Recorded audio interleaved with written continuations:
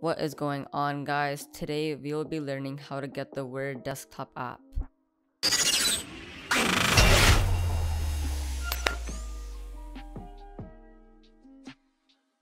So firstly, you will have to know if you have an Office account.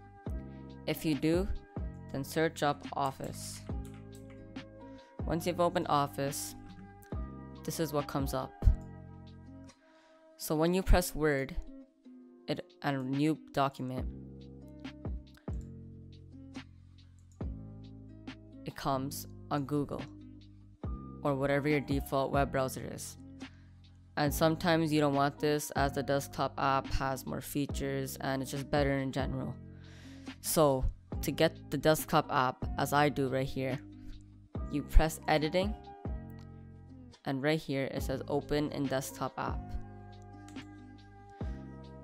So you open in Word,